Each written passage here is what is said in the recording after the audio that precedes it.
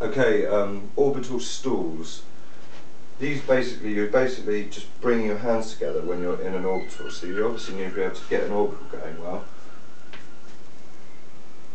And then when it's sort of in its grip, on its point, you bring your hands together and pull them apart.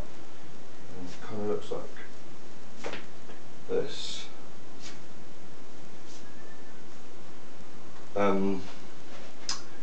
Yeah, and then Chutney showed me an awesome variation to this the other day, which I really like, where I'm probably not going to be able to do it, but I'm going to give it a go.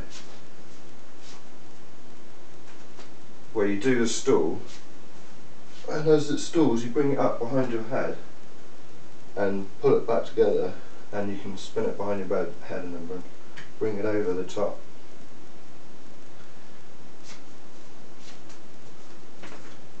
Like so. Managed it.